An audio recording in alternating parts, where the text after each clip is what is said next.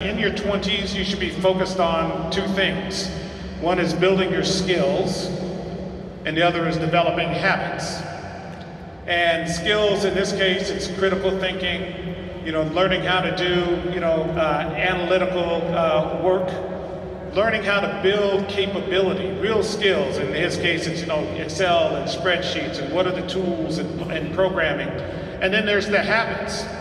And habits, of course, are broad ranging. There's a habit of treating your body right, the way you eat, the way you exercise, making sure you fulfill your commitments, making sure that you are giving praise to God, making sure that you are thinking about your community. And I said, if you build those skills, getting up in the morning, right? I said, if you build those skills and those habits, then when you hit your 30s,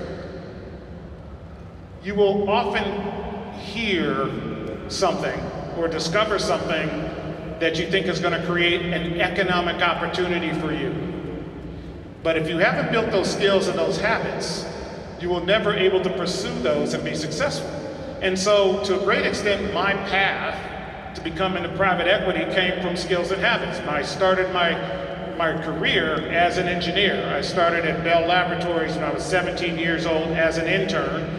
But I built the skill there to understand how to do critical thinking, how to take large problems, make them into small problems, and then solve those small problems and put them together, and develop the habits of what I call outworking everyone, and informing myself about what it is that I was interested in beyond the levels of anyone else in that environment.